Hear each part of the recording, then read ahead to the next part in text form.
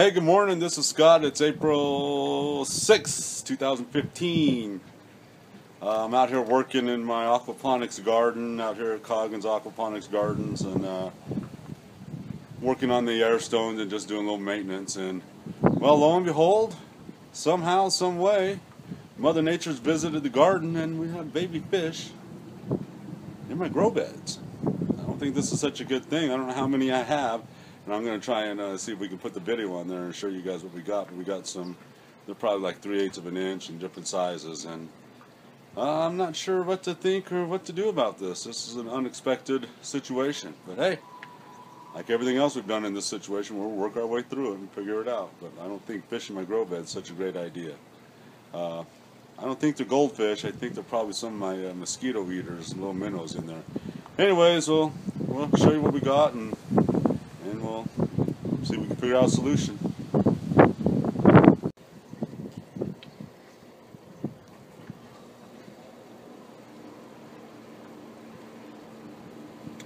So you can see right down there in the bottom, there's a fish right there, a little baby fish.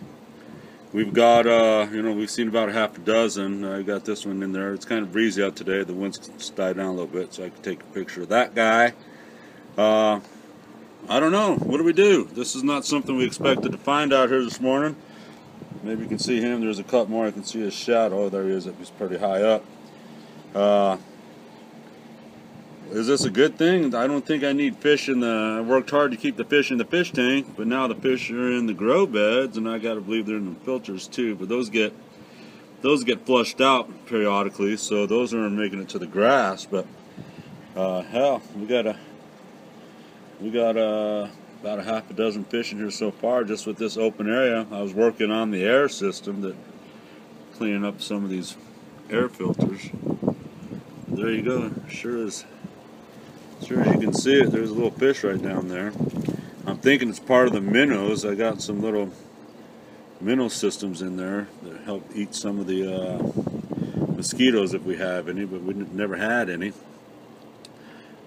And anyway, something, Mother Nature come visited the garden and we've got babies. I'm excited to see that. That makes me excited, but should I be happy or should I be scared? How the heck am I going to get these out of here? I mean, I can't take all these plants out right now, so I don't know. They might have to live in there through the summer. We'll see.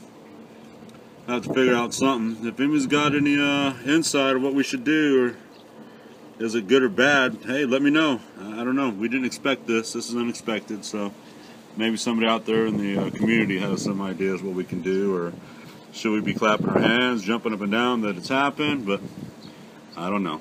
Anyways, this is Scott at Coggins Garden. If you like this little short video, we're showing what's going on. Please hit the like button down below.